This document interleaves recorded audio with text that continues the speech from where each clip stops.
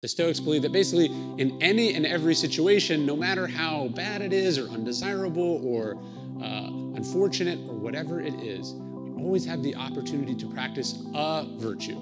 That's not to say you can magically turn the most tragic events of your life into something wonderful and amazing, but every situation is a chance to step up, to grow, to be great, right?